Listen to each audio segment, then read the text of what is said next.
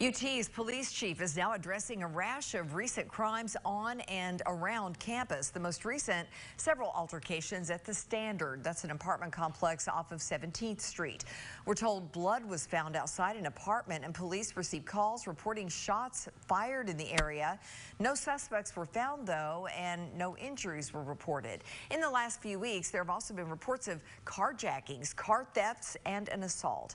UT's police chief says his team is working with KPD to investigate this apparent uptick in crime. But for now, they're asking students to use the Live Safe app and website that helps you reach UT police quickly and report incidents. They also urge students to walk in areas that have good lighting where the university's 1,800 security cameras can keep an eye on crime.